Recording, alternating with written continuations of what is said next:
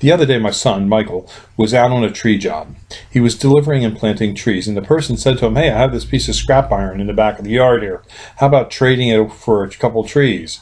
And my son looked at him and said, "Absolutely."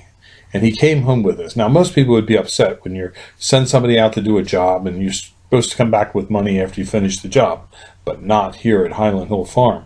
We look at this as just more inventory that sits in our yard, and when we need this, we will have it and we can use it. This would cost quite a bit of money if we had to go buy a big piece of iron that size. So I'm very happy my son did that. Even though we have no use for it now, that day will come when this will be something that we will use. And when that day comes, we'll be thankful we have it. And incidentally, this thing will barely rust.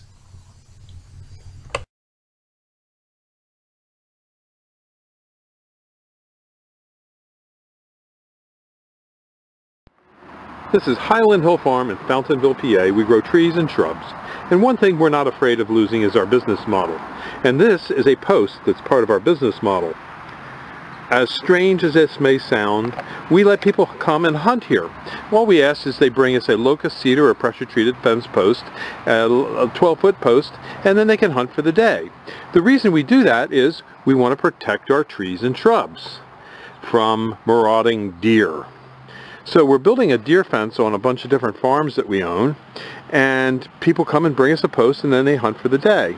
Now, if they can't bring us a post, we usually find something else, like some hose that we could use, or maybe a hose reel, like a used hose caddy or something like that. But generally speaking, we let people hunt for the day, and if they get a deer, they get 3 free days. If you get 2 deer in any part of the season, you can hunt the rest of the season for free, and you get 25 worthless US dollars. Now, who would want to steal that business model? Well, we also have other things that we do here at Highland Hill Farm. We own a number of properties out west where we let our customers go looking for Indian artifacts, dinosaur bones, and fossils. We also have places for people to come and go bird watching. And we also allow people to go hiking on our properties.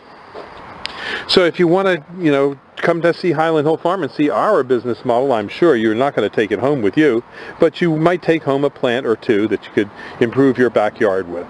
So just give us a call at Highland Hill Farm on Route 313 in Fountainville, PA at 215-651-8329. Thank you. Have a good one.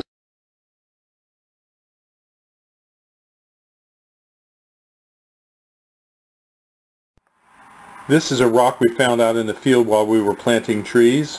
We've never seen a rock like this in the area. It's definitely weird. Maybe you could tell me more about it or what it is. It could possibly be a meteorite. We're not certain. It was found on our farm, Highland Hill Farm, in Fountainville, PA, near Doylestown. No other rocks were in the field. It was in a field that was solid clay, and the clay had not been turned. It was an area that we were just starting to farm that had been a pasture previously. So I don't believe the field was ever plowed, but it was down deep in the clay. If you have any idea what it might be, give us a call at 215-651-8329 or stop out and see it. Thank you. This is another picture of this rock that we found. We at Highland Hill Farm also have places where you can go and search for weird rocks, minerals, and artifacts. We have a place in Milan, PA, where we grow trees, where you can search for Indian artifacts. And in Truth or Consequences, New Mexico, we have places where you can go searching for dinosaur bones, fossils, and for meteorites. Our Truth or Consequences farm is the northernmost limits of the Chihuahuan Desert, which is the largest desert in North America, starting up in Mexico and ending up in Truth or Consequences, New Mexico at our ranch. Our ranch is the northern limit of the Chihuahuan Desert, so it's a good place to look for meteorites. However, this was found in Doylestown, PA, and we were really surprised to find this kind of a rock there. The only test I ran on the rock was with a magnet, and it was not magnetic. So that rules out a large deposit of iron in this rock. If you'd like to look at this rock, you can stop into our office, or if you want to go hunting for something like these rocks, you can. We're at 5275 West Swamp Road. This is Highland Hill Farm. We raise and sell predominantly arborvitaes and screening and buffering trees for people in Northeast United States. Decisions. What should I plant? Should I plant a green giant or should I plant a Leyland cypress? Both trees are excellent trees for the landscape. Both trees make great screening trees, but there are differences. This is a green giant planted next to Leyland cypresses. They were all planted at the same time, and the green giant here shows a much denser, fuller conformation than the Leyland cypresses. Now these are all planted in a heavy shaded area with a full canopy above them. But they do get about 2 to 3 hours in the morning of morning sunlight.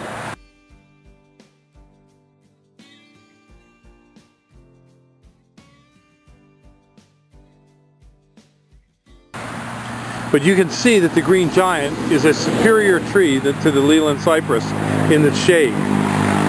These Leylands have some yellowing on the inner needles, and that it was in part caused by stress that they received from last winter. Last winter we had an exceptionally cold winter, and many of the Leyland cypresses burned over somewhat. These had some burned, they have recovered to some degree, but the green giant had no damage to it whatsoever. These plants have been in here for about 2 years. They were planted when they were 3 foot high, and right now they're between 5 and 6 foot high.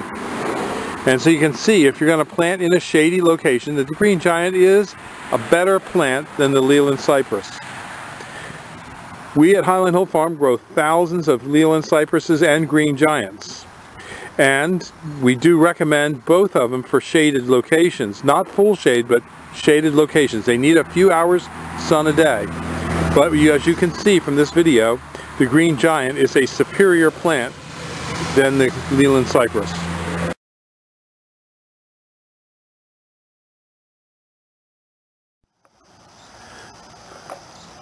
This field of green giants was planted about a month ago. And in this field of 500 green giants that we planted, we only lost 2. And they were both on the end. This one died, and this one over here died. And the reason these died was we had a fox. And as strange as it may sound, the fox killed them. But how did the fox kill them? Well, what the fox did was he chewed on the water line. And then we had to make a splice in the water line, so it shortened the water line because we didn't have extra tubing with us at the time when we spliced and repaired the line. So the lines did not come all the way to the end of the rows. And because of that, when we put the drip water onto the trees, these 2 at the end of the rows did not get sufficient amounts of water. And that's why they died. So the fox killed these 2. But we expect to have losses, and it's okay, especially if it's a fox. Now, if it were from a rabbit, we'd be very upset. We'd want to shoot it. In fact, we would. If it was from a deer, we'd kill it. But the most important thing and critical thing in growing these arborvitaes, especially if you plant them like these were in the middle of the summer, is to make sure you have a water system on it so that you can properly water the trees. You can't expect a consistent and uniform result on your trees if you don't have proper watering. So if you have any questions on growing green giant arborvitaes or other arborvitaes, give us a call at Highland Hill Farm. We grow thousands of arborvitaes and we specialize in the giant green arborvitae.